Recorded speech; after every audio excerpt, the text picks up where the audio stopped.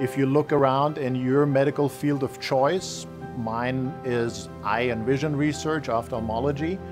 Many of the innovations that we enjoy as patients and that we enjoy as family members of patients, they came out of basic research at academic institutions. I view research as a way to solve problems that we don't have any tools in hand to solve with traditional methods.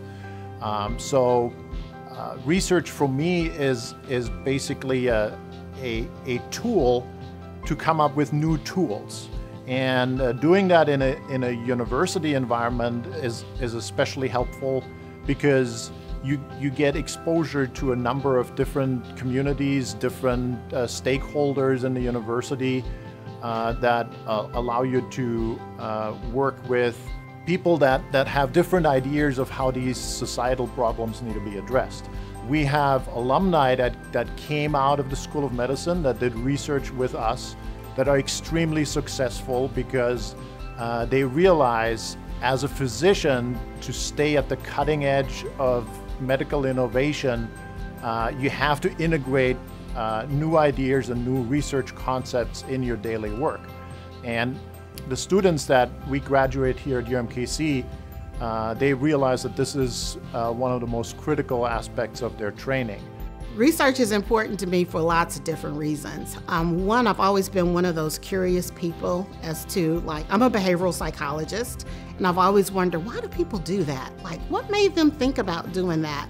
And two, I grew up right here in Kansas City. I went to Passaic High School, and in growing up in Kansas City, there were a lot of people, a lot of my friends that did really well. And then there were some who really did not. And I was just always curious about how do people make the choices that they make, and how can those choices be shifted so that people can really achieve their dreams and their life goals. We see our research having a tremendous impact in the next 5 years. Our research team likes to dream big and have a big vision of what we can do with the work that's addressing health disparities in Kansas City. And so our research really depends on this engagement with the community because they're really the ones on a day-to-day basis that's going to make a difference. And so together in the next 5 years, we're hoping that we can build programs, tools, and also bring more resources to the Kansas City area to make that vision come true. We know that in doing the research that we can develop potentially programs and interventions that could be scaled not only for Kansas City, but across the country, and hopefully make a change on the health disparities that impact our communities.